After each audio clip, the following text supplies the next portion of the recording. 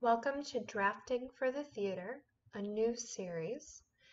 The first video in our series is all about Autocad 2019 for theater. I'm a teacher, so I'm using the student version of Autocad, which is available for free if you have proof that you're a student from the Autocad website. So what we want to do if you're just starting out is we can just click Start Drawing. And the first thing I'm going to want to do with my drawing is set some user preferences. So if I go to the top left-hand corner of the screen where the red A is and click on it, I can go down to Options towards the bottom of that window. So I'll click on Options, and then I want to go all the way to the right tab to Profiles. Now there's a default profile, but we want to leave that one alone. So we want to click Add to List over on the right of the window. And I'm going to create a name for it. It could be whatever you want it to be, something that makes sense to you. So I'm going to put New Profile. And you could have a description if you think you might have many profiles of what's going to be in it, but I'm just going to leave that alone and click Apply and Close. Then I'm going to highlight it under Available Profiles. I'm going to highlight New Profile and then click Set Current. And that means all the changes we make now are going to be under the new profile. So I want to go over to the second tab, Display, and here you can change your color scheme for AutoCAD. You can have it be dark or light. I'm going to stick with the dark. You can also choose to have scroll bars at the bottom and right of your window, but I don't want that because it takes up space that I don't need to lose, and I can use my mouse to move around. You can also choose to not show tooltips and to not show the extended tooltips, but I'm going to leave them because especially for beginners, I find them very useful. You can also change the size of your crosshair, which defaults to a small size, but you could have it go all the way up to the whole size of your screen, but I'm going to leave that alone for now. The next one is Open and Save. It's the third tab. Now you can choose your default saving option as your file type.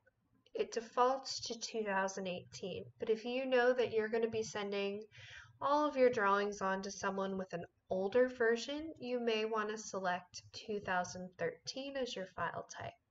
Now, older versions of CAD cannot open newer versions of the drawing files, but newer versions can always open files that are from older versions.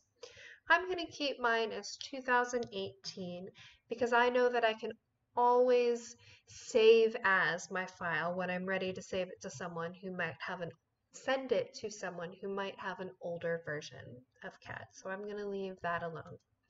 Now below that are automatic saves. Right now it's set to 10 minutes. So every 10 minutes, AutoCAD is going to create a backup of my file. And that means if the program crashes, I'll lose at most 10 minutes. You can choose to make that longer if you're feeling like living dangerously, or shorter if you're a little more nervous about crashes. It does create like a little momentary lag in the computer, so I wouldn't say make it like every minute because you might find that annoying. Next, we're going to go up to User Preferences in the tab. And here we want to make sure that we're set to inches for our insertion scale.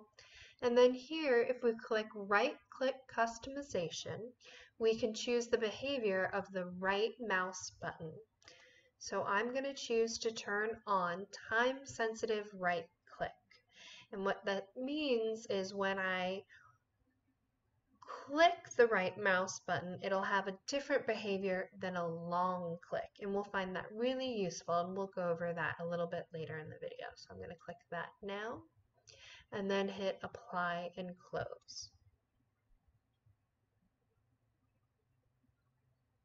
And that's about all I'm going to change right now. So I'll hit OK. And then I'm going to go back up to the A and hover over Drawing Utilities, and then select Units. I want my length type to be architectural. I'm working in the United States in theater, and I want to do architectural. And then you can choose the precision that you want. You could go from whole inches all the way down to 1/256 of an inch. I'm going to choose 1/16 of an inch. That will be useful for theater. And then just double checking that your scale here is in inches. And then I'm going to click OK. So now that we've made these changes, I want to save this as a drawing template so that when I create brand new drawings, I can go back to that template. So I'm going to go back to the A, and I'm going to hover over Save As, and then Drawing Template. So you can have whatever name you want. I'm going to call it Drafting Template. Now I had previously created a drafting template, but I didn't like it, so I'm just going to save over it. You can make a new one, and it can be whatever name makes sense to you. And the benefit of a drafting template is that you can always start with the same file, and then it'll force you to save a new name. So it could be your theater 1, so that you're not always accidentally saving over your base drawing. So I'm going to click Save. And it says, hey, it already exists. Do you want to replace it? Yes, I want to replace it. But if you're making a brand new one, you shouldn't have that option coming up.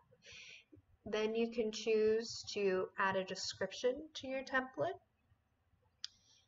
But I'm just going to leave it as is and click OK.